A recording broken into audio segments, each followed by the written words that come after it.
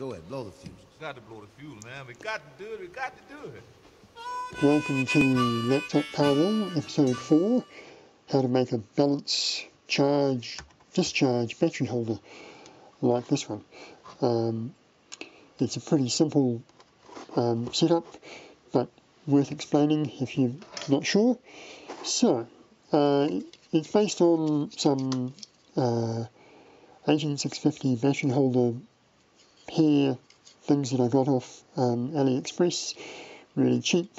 You can buy them in multiples for not very much money at all.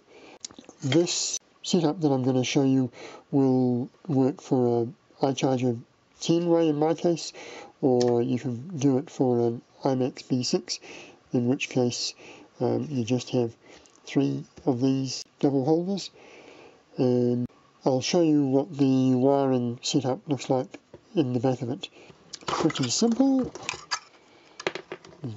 2 main charge leads and the balance lead.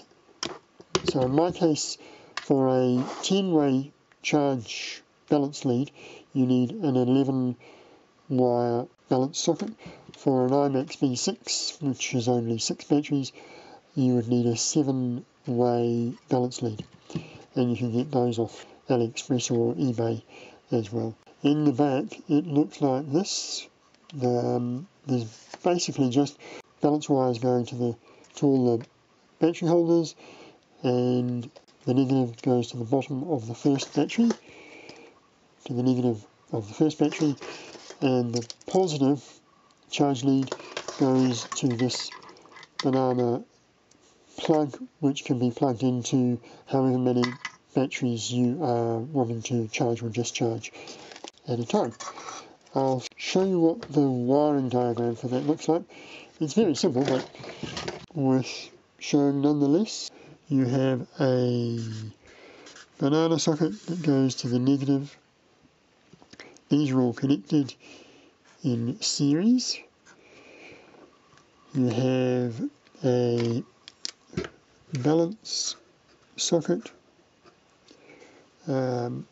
with the bottom wire goes to the negative, the next wire goes to here, and to there, and to there, that one, and that one. Oops. So that's pretty straightforward. Then the red banana goes to another banana plug, and then a series of banana sockets that are connected to the positive of each battery in your series. And so you just plug the banana socket into however many batteries you want to charge at any one time. So for example, if you wanted to charge 3 batteries, you'd slap it in there and the charger would be happy, and it would be charging those in series and can balance them as well. And that's it basically. If you have any questions, feel free to ask them in the comments below, and I'll catch you next time. Cheers.